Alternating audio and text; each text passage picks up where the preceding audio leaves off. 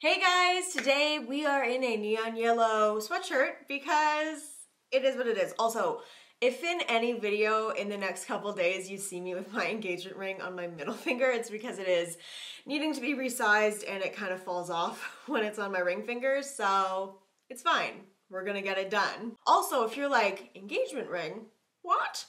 Check out my vlog, cause mama got engaged and she got a sick ass ring, and if you want pictures, it is on my Instagram. And thank you so much for all of the congratulations messages on Instagram, on the vlog. I mean, I am fucking right there with you guys where we have all grown up together, and it is always cool to get those messages being like, I watched you when I was 13 and this video helped me and now we're growing up together, and like legitimately we are, and it's very cool. But getting into the video, if you haven't seen me before, I do on this channel vlogs and I talk about horror movies and movies that I've watched, and I give my own little just random watcher reviews. Okay, now that I'm not sweating, let's get into everything that I watched in September, which isn't a ton because it was my birthday month and we've been binging Dexter for it to come back on November 7th. Okay, so the first movie that I watched in September was The Core. I just honestly, at the beginning of every month, I go through Netflix and I see if there's any movies that I really want to see,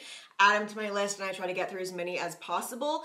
And currently my list is heavily outweighing the movies that I've watched, so I really need like a day or two where I just black hole and watch a bunch of movies because that's a good use of my time. So The Core was a 2003 movie that's basically just like the Earth's inner core stops rotating and people figure out why and they figure out how to start it up again.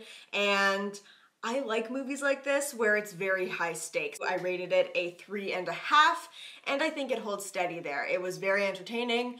The graphics were embarrassing to watch. Not even necessarily good for the time, really, but it was a very entertaining movie and I liked the storyline. Although I will say it was very long. Could have been like cut down by 30 minutes for sure. And then I did Escape Room Tournament of Champions. I rated this 3 stars. I gotta say, I liked this better than the first one just because the rooms to me were more interesting, and I understand obviously in the first movie you're figuring out what's going on with the other contestants, but I liked that in this one everyone just knew what was happening right away and everyone was working together to figure stuff out, and there was less of the whole arguing like, no, like we won't play their game and like, oh, we have to survive. So it was just kind of like motor through it and get it done.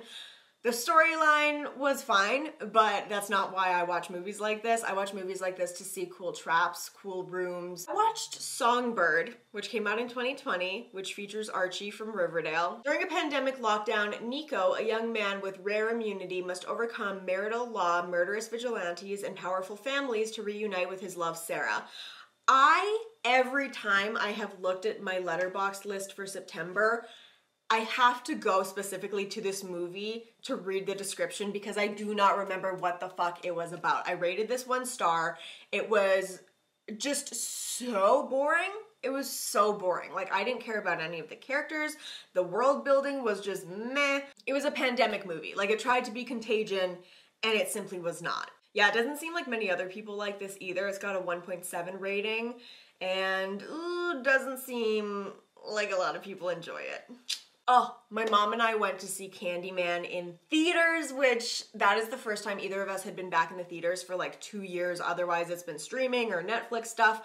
I rated this 3.5 stars. For a horror movie, the imagery was really interesting to look at, and I liked some of the animation styles that they told stories through. The actual scares weren't there. Not even just in terms of like jump scares, but just like feeling super tense. Like there wasn't a lot of that just like horror movie fear feeling. The story was so good. I was interested the entire time, and sometimes I feel like when I go to movies, because I'm so accustomed to just being at home and like being on my phone or like snacking or like whatever, just multitasking while I'm watching something, it's a big testament to me being in a theater where obviously like being on your phone is a social faux pas. So just staring at the screen and eating popcorn is enough to like entertain me, and this was. Okay, I feel like I might get a lot of flack for this one because this seems to be a fan favorite movie. Hellraiser 1987. So, okay. An unfaithful wife encounters the zombie of her dead lover while demonic Cenobites are pursuing him after he escaped their sadomasochistic underworld. People like this movie. It's got like a 3.5. And I don't know if I didn't like it because it wasn't something that I grew up with and there's not that nostalgia. I don't know if it's because, you know, it was a 1987 movie and the graphics were just hard, but also storytelling was different back then versus like kind of more modern horror movies. And I didn't like it. It's just like, I understand the imagery was cool. The monsters were cool. It took so long to get going. And then it's like nothing happened. And then it's the last 20 minutes of the movie and finally something's happening.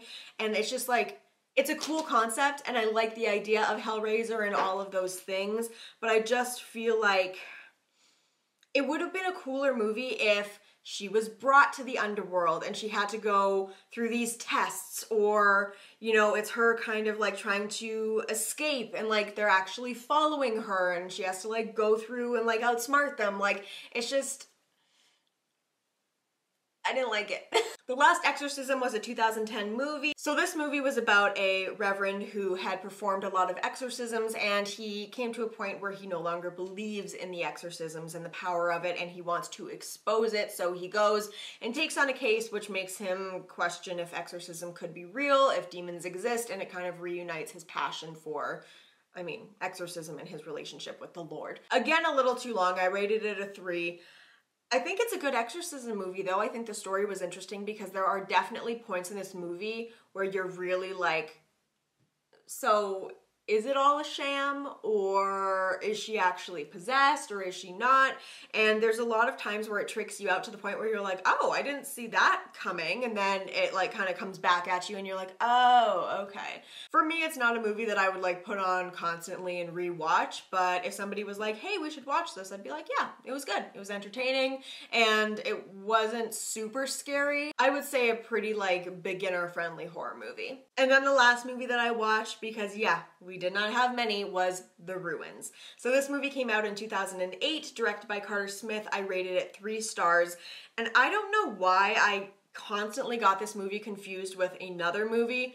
I always saw it on Netflix and thought that it was about like people going into the forest and then being chased by this like cannibalistic tribe, but it is definitely not that movie. This is the movie where a bunch of Americans on vacation go to Mexico, they meet somebody at their resort, and he takes them to this ruin that his brother was studying, and then they kind of get trapped there. The thing that I liked about this is that the relationships between the friends seemed pretty genuine. Like, I believe that these characters are flawed in this way. I believe that there are these insecurities in this way. I also like that it wasn't just every single character freaking the fuck out and people are trying to look at this rationally. At a certain point, you find out something that could probably get them out of this situation, and they don't do anything about it. Like, so quick spoiler here, if you take part of the ruin and throw it at the people that are keeping them on this pyramid,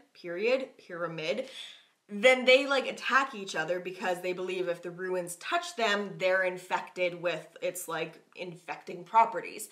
Why would you not just, as a group of you, grab a bunch of these vines and throw it at the people keeping you on the ruin and get the fuck out of there? So those are all of the movies that I watched in September. I am currently on track to watch a lot more movies in October, even though we are still very much binging Dexter because, like I said, it comes back November 7th and I'm very excited, and I will be doing a whole review of the new series. I might just wait until it's all out and binge the entire thing, or I might do episode by episode recaps. We will see, because Dexter was one of my favorite shows when it was on TV. I loved it.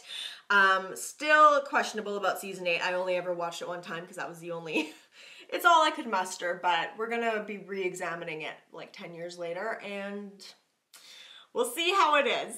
But let me know what you guys watched this month and I will see you very soon. Bye.